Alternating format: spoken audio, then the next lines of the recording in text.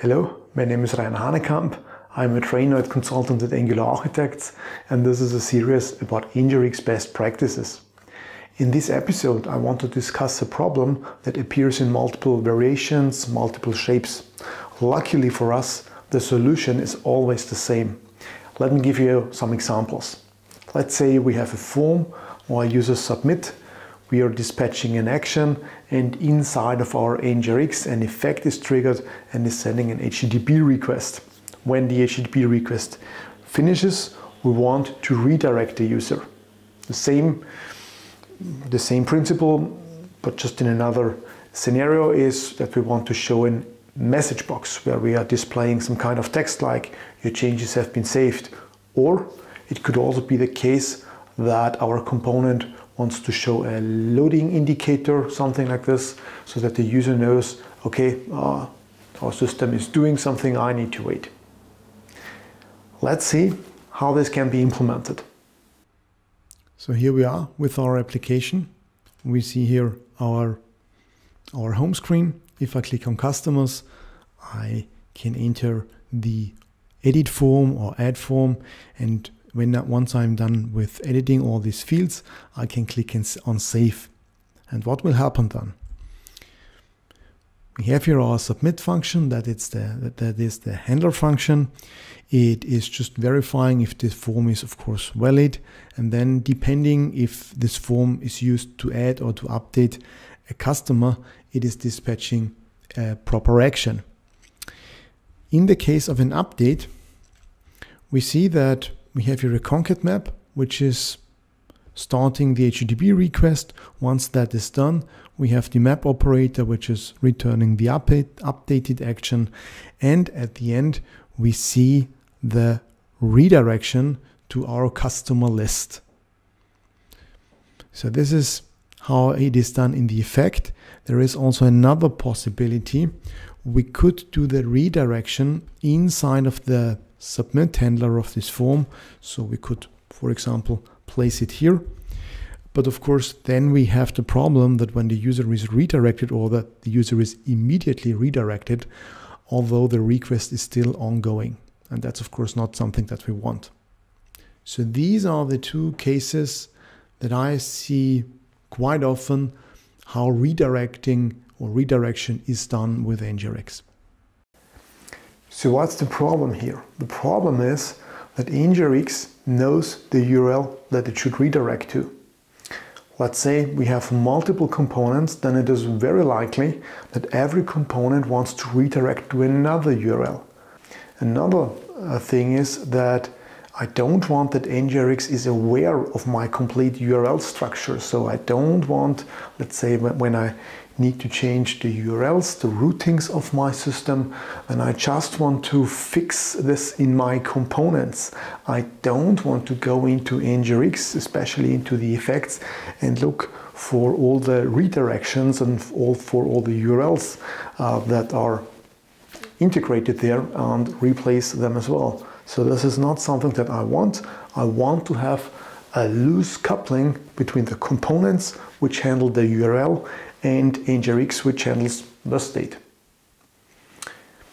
So the solutions that at least I have seen so far are that maybe you add an additional property to the state which tells, yes, now I'm done with the loading.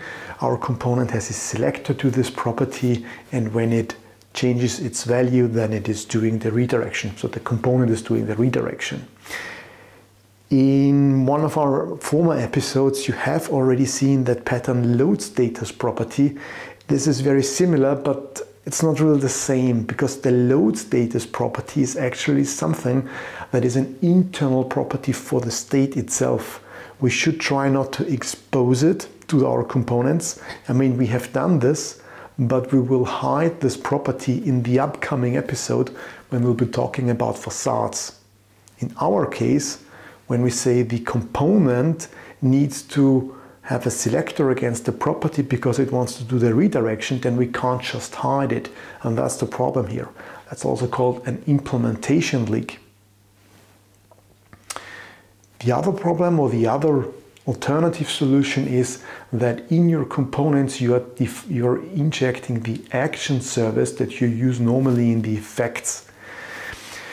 Of course, this is also not something that I want, because just because of the same reason that I mentioned before, but just the opposite. I don't want that my components know too much about NgRx. The actions is a service that the effects should be using, and not my components. My components are only dealing or only communicating with NgRx via the store, and that's it, nothing else. Try to keep these parts as much separated as possible. Don't do something like injecting the actions or some similar services. Just don't do it. Okay, but how do we solve this problem then? Well, we just need to split this up into two different tasks. There is one task that defines what should be done, and there is another task that knows when this should be done, or which is actually doing the execution of it.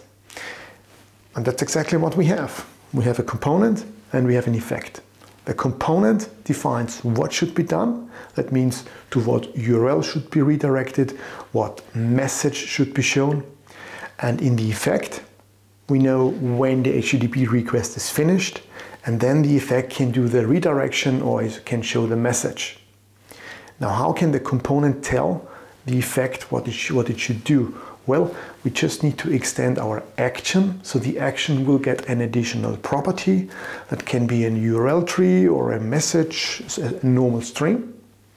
And then our effect is just using this information to redirect or to show the message box. And by doing that, our effect has no clue about the URL structure or about the context where this message appears, and so on and so forth. It's completely separated. Sounds like a good solution. Let's see how we can implement it. So here we are, back again in our application. And we will start now with implementing a forwarding when we add a new customer. Then we will see how we can achieve that we want to redirect the customer after it has been added to an edit form. And in order to do that, we will have to know the ID of the newly generated customer. So that's also something very interesting. And then of course we will also deal with showing the message, and in the end with the loading indicator. But now let's just start with a basic redirection. For that, I open my actions.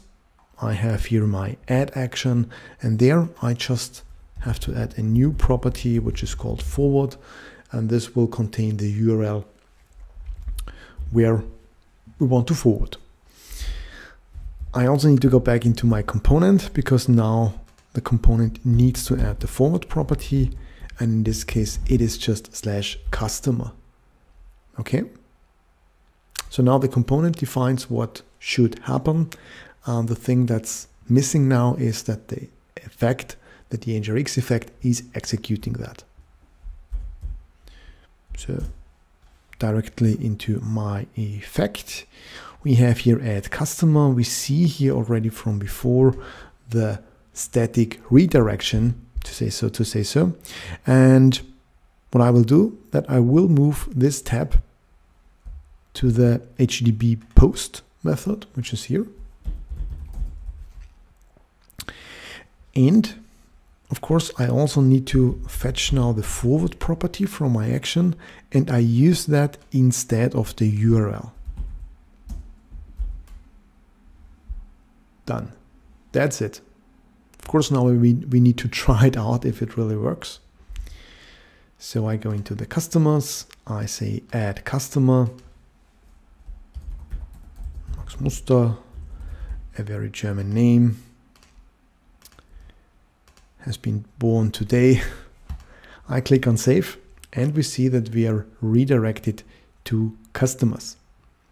You could not say, well, that's not a difference to what we had before. Well, we could of course also say we redirect our users to holidays, but of course that's just to prove that it's working. And let's go into the component again, and we say please redirect to holidays after a new customer has been added. add, Santa Claus, another name, Germany, also born today. We save it and we see it works. So we are now at the holidays page. Let's move that back to customer so that it makes some sense. Okay.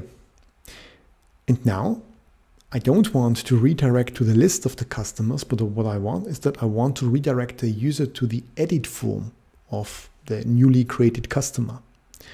And the edit form requires the ID of the customer in the URL, of course. And now it becomes a little bit tricky, because at this point in time, when we are actually dispatching the add action, we don't know yet what the ID would be. And for that, we need to make now a slight change, small change. Our action is not containing just a normal string, but the forward becomes now a forward supplier. It becomes now a function that returns the string. And by that we can achieve this. So I can say this is forward supplier.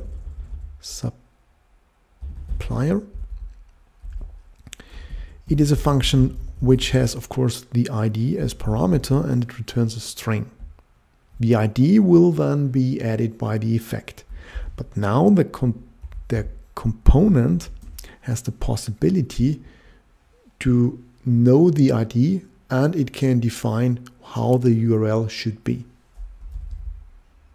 So I say, okay, this is then the forward supplier. I am getting an ID, which is the number, and I use interpolation, string interpolation, where I say, please, this is the URL for the edit form of the newly created customer. What's missing? The effect also needs to be changed. And in this case, I'm getting the supplier, the forward supplier. We see that the HTTP post method is already receiving the ID. So that's very easy for us. We are getting here the ID. And we are calling the function. So we say, okay, this is the ID, give me the URL, and I will do the redirection. Let's see if it works. Going back to my customers, I say add customer.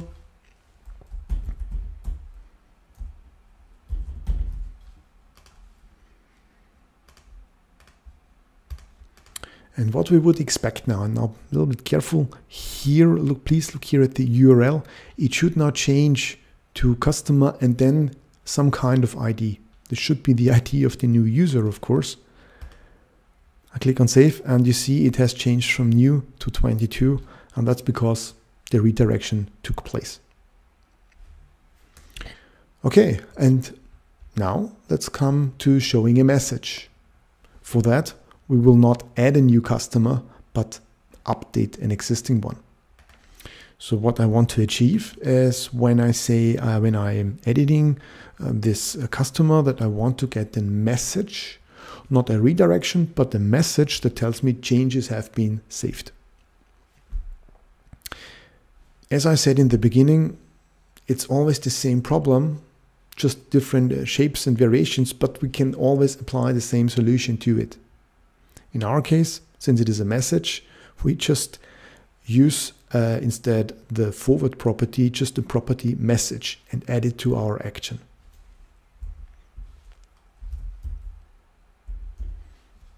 So we have here actions. Of course, we need to now switch to another action. It's now the update action, but here we say, well, I also will receive a message. Please tell me what should happen then. In my component, I can define the message. So, well, the message is changes have been saved. And last step is in my effect that I find the right property. That's update customer. That's the right observable. As I said before, we don't do a redirection here, but we just display a message instead. As I did before, I am adding a tab operator to my HTTP observable. And I have already injected the mat snack bar. So that's very easy for me. Maybe not. It's just a module. That's of course the wrong one.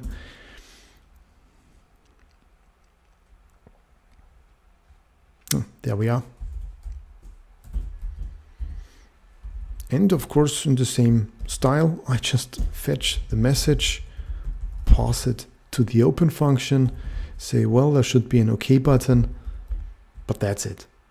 So every time we are changing now a customer, we stay on the page, but we're getting a message that tells us that the changes have been saved. So I change this customer, I click on save, and as we see, here is the message box. Wonderful. And now the last thing, and that's probably, I mean, this will be very generic. So this is something that you can also apply to other similar situations, because now we want to show a loading indicator. So this page also has a property. Let me quickly show you. We have here a loading property that, when set to true, hides the form and is showing a material spinner. And we want to use this now while the HTTP request is ongoing. In order to do this, I will just do it for the update action. Of course, I need to set the loading property here first to true. And if we quickly check how it will look like, if I click now on save, now the loading spinner comes, but of course the component doesn't know when the HTTP request has been fulfilled, and that's something that we have to implement now. It doesn't work like with the message or with the forwarding before. We need to, as I said before, we need to take on now a more generic approach. And this just means that we have to add a callback to our action. So I say this is a callback function, and this is the function that will be called again after each HTTP request has finished. But it doesn't return any value. It's just a function that will execute some side effects inside of my component. So I'm going back to my component and I say, well, what side effects do I want to execute? Well, it's not that hard. It's just loading. I'm setting loading to false. Yeah. And also in the effect, we have here our update method where we are showing the message. And in the same spot, we are calling the callback function. To make it a little bit better, to make it more visible, I will now also add a delay so that we see that the spinner shows and then also disappears. So let's say I have a delay of 2.5 seconds. Let's go back and let's try it out. Save, spinner, 2.5 seconds, goes away, and we have our final message telling us that everything was all right. That's it. In NgRx, there is also a library which is called router store. Now, this is a library where every routing action is also passed on as a normal NgRx action, and you can do more or less everything in NgRx regarding the routing. Now, I try to avoid this library, although it is very good. The reason for that is that the way when you look at how Angular is designed, we see that when we are configuring the routings, the routes, that every route is directly linked to a component, so they come in a pair. So naturally speaking, they both form a real bond together, so the route and the component. And that's why I try or I want that everything which is routing related is done in my components and not somewhere else. Of course, I know that there are certain edge cases in Angular where the router store, the router store might be the better choice. Then I use it. But for the general use cases, I try to avoid it and do my routing logic inside of my components. There is also a second reason why I am a little bit, or I'm not so optimistic regarding the router store, and this is because we have now two places where we can implement logic for the routing. This is in the components and in NgRx. And if you have a large team and you have two ways how to do things, then both strategies will be done. So there will be some team members that will use NgRx and some others will do the same thing in the components. And of course, that's not what we want. We want to have consistency. We want that everything is done in more or less the same way so that everybody can easily find their way around. And that's it. I hope it was useful. If you have any further questions, just leave a comment. Please subscribe to my channel. Have a nice day and see you next time.